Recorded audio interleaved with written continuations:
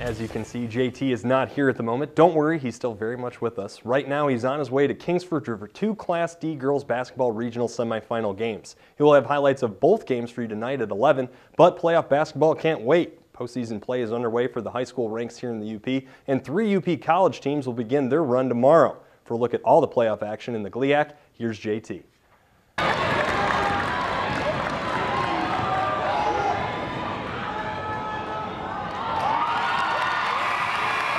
It has been a year to remember for the Northern Michigan University women's basketball team, but they still hope there's plenty of celebrating left to come. The Wildcats are the number 2 seed in the upcoming GLIAC basketball tournament.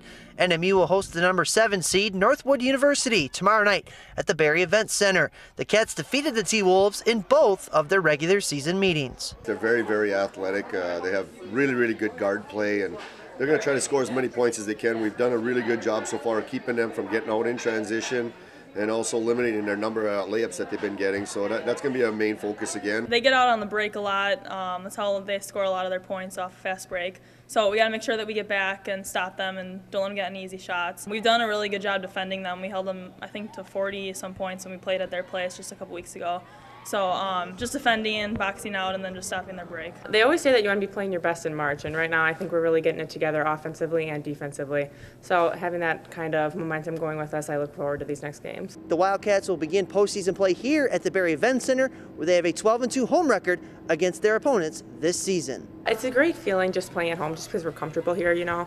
A lot of our families can come and support us along with the community. Plus, I think it helps us that we're not just stuck on a bus for however many hours, and that's just draining in itself. So I think we are going to just get adequate rest and just come out ready to play. We have been playing really well at home on this win streak here, and it's always great when you have a lot of fans come out. At Tech the other night, there was a ton of people here. It's just a lot more fun to play at home. For the most part, we've played fairly well at home. We've won a couple of really close games at home, and we've done a good job of a lot of things. You know, keeping the game close, giving ourselves an opportunity, and making free throws down the stretch has been really, really big for us. Tip-off between the T-Wolves and Wildcats is set for Wednesday at 7 p.m. In Houghton, Michigan Tech has 2 playoff games at the SDC Gym. Beginning at 5:30 tomorrow night, Kim Cameron's Lady Huskies, the number 3 seed in the women's tournament, will take on the number 6 seed Saginaw Valley State. The Huskies and Cardinals split their regular season series, with each team winning a game on its home floor. You know, the good news is that we still have a chance, and you're never out of it with the possibility of being able to